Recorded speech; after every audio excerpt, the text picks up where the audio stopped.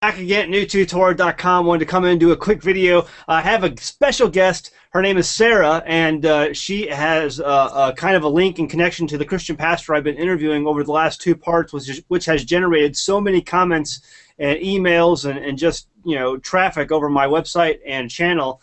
The Christian pastor who I've kind of had this discussion slash debate with about things that are in the Bible, and so he contacted me originally. The original email that I have from him said something that he had questions about what I believed and what we believed as people who believe and follow Torah, and how that works. And so, because I guess some people had left from his church, and this is the person we're going to talk to today, Sarah, who her and her children, they left the church after they discovered the good news of Torah and that the Messiah was teaching Torah. And so what I want to do today is just hear her testimony, see what she has to say, and kind of use that to encourage others who may be going through the same thing out there.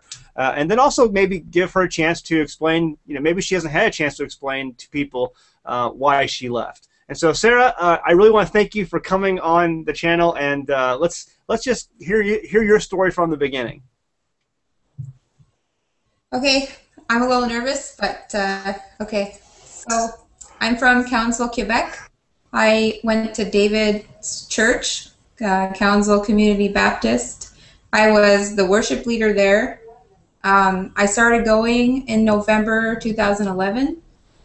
He baptized me last summer, and I was part of the church for a while.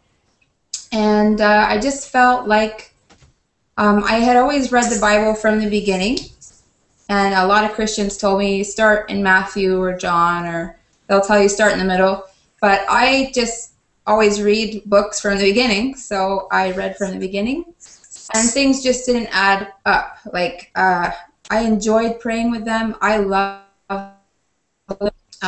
it's just, I felt like the Father was telling me that, some of the things they were telling me weren't true. And so it all started one time. I was going through a little bit of a depression. I felt like an emptiness, just like my faith. I didn't believe that that's all that, faith in the Father had to offer me.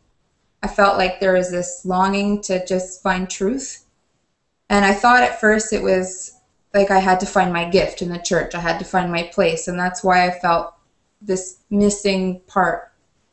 And then when I became worship leader, I loved to get people riled up to just sing praises to the Father and stuff, and I enjoyed them. They were my family. But that aching, that missing was still there, and I just was crying out to the Father, like, why do I feel like such a stain? Like, I feel like my faith is just, there's just so much missing, and I just don't understand. So I remember crying out the exact day last winter. Sometimes we go to the beach here in winter because our dog can run around, and I sat on the lifeguard bench, and I just started praying, and I had tears coming to my eyes, and I just prayed, Father, I don't want to be a stain. I want to love you the best way I can, and could you just show me the truth and just fill up this space, this sadness that I'm feeling. I don't know why I'm feeling. And then it took tidbits here and there, little quotes from the Bible that would just stick in my mind, like things that the Messiah says when he first obeying the commandments, and I was like, it just doesn't add up. And so the first thing that the Father told me was he didn't want me to worship on Easter. That was the first thing. And I was like, okay, why not? And so I did some research and found out what Easter means. And I told my pastor, I was like, did you know that the word Easter is like a sex god, like a pagan sex god name?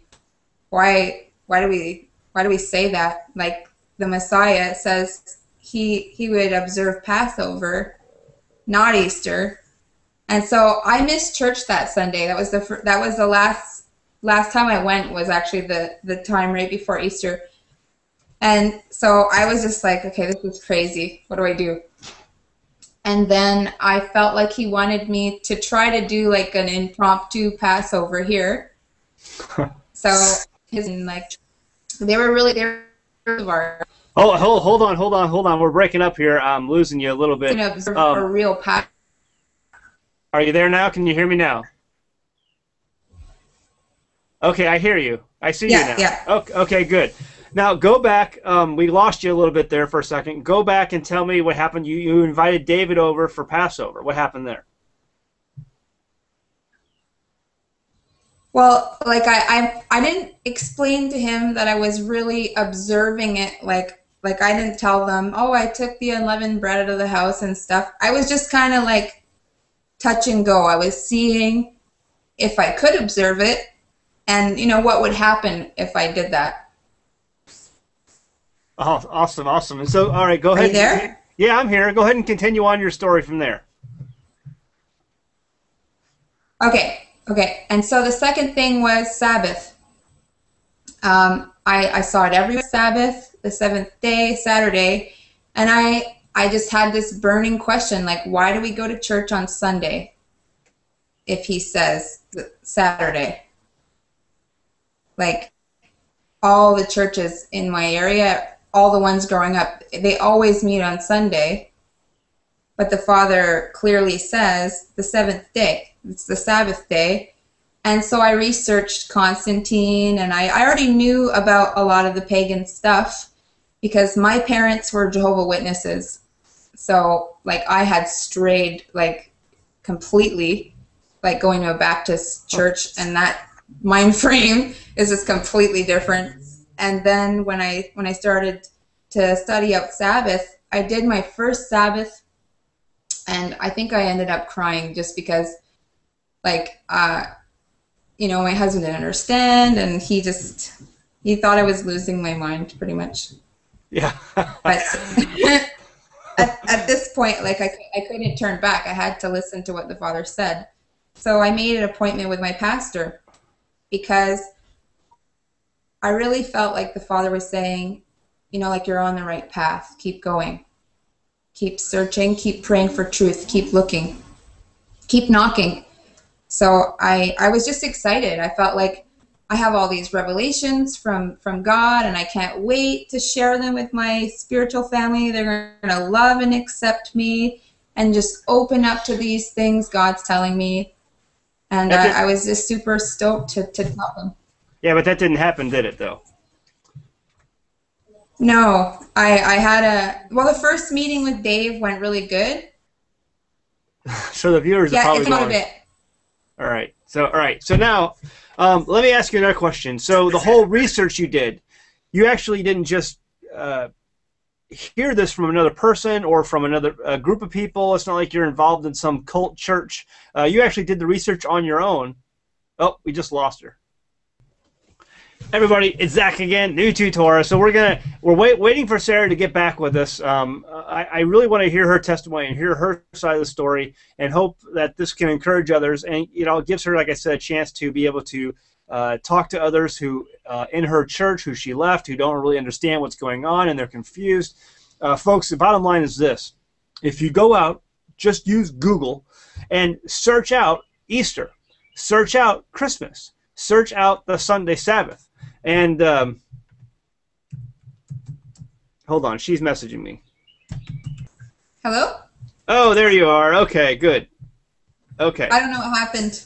I don't know either. It's okay. Technical difficulties. I mean, you're in Canada. I'm, down in the Ozarks. So, okay. So, I was just telling everyone while we were taking a break there that people, can do this research for themselves. You did some research. You weren't listening to a person or a group of people to influence you one way or the other. You actually just went and did some research because you had a heavy heart who said, hey, listen, you need to search these things out and find out truth about me. And that was the Father speaking to you. And all you got to do is go to Google and search out Easter and search out Christmas and search out the seventh-day Sabbath and how it was changed by Constantine. And then people can see that for themselves. But, a lot of people don't want to interrupt their paradigm because they enjoy that solidity, that they enjoy that status quo. And if they go out and they start to wreck that, that really plays havoc in their lives. And just like it's played havoc in your life, you've turned your life upside down. Yeah. And so my whole point is, I guess, for people to do what you have done and to just go do the research. We live in a day and age where information is at our fingertips. We can go out and find and research these things, and you can read your Bible, and you don't see any of the disciples after the time of our Messiah's resurrection keeping Easter or keeping Christmas. They're keeping Passover, Feast of Shavuot, and Tabernacles. And so that's what we try to keep. And it's just people like you and me who have tried to go back to their Bible and read it and discovered these things. So tell the viewers a little bit more about where you're at now and your interaction with people at the church. Sorry about that. That's okay. So are you on a cable connection, DSL, or what are you on? Yeah, I'm on a cable connection, but my laptop just is acting up today. Okay. All right. Well, tell us about sitting down with the pastor again and the people at the church. Okay. Well, the second time, first I brought it to the pastor first because I just felt like I need to tell him first. He was my husband and my really close friend. He's always counseled us. He was just not only our pastor but our really good friend. So I really wanted to share him what the Father was telling me to see what he thought. Because, you always look up to your pastor. They're the ones that teach you. And if I had anything to do with the Bible, I wanted to see, did he see this too and what he thought? And it ended up getting into this debate. And it ended badly. I felt like, okay, he's got me. But I know that it's still not, there's still something missing. Because I didn't have all the scriptures to just pull out of my belt. And so that's why I referred him to you, because I felt defeated the second time. I felt like it's not what I want. I don't want to debate. I just want him to see what the Father's telling me and to show him what I'm seeing and see and it just wasn't happening. And I felt like, okay, it's not going well. I'll just give it some time and I'll just pray for the Father to open up his and discuss this. Instead of debating or arguing and just throwing scriptures at each other. And so I informed him about you and, your video, Unwilling to Debate. And I felt like, okay, you're more prepared. Okay, yeah, I can hear you kind of now.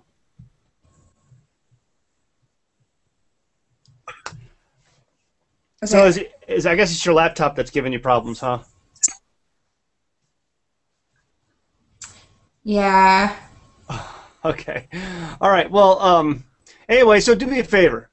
Just wrap up with what if you could say anything to your former friends, the friends you've had at the church, and to David and to others, who may be watching this video. What would you say to them?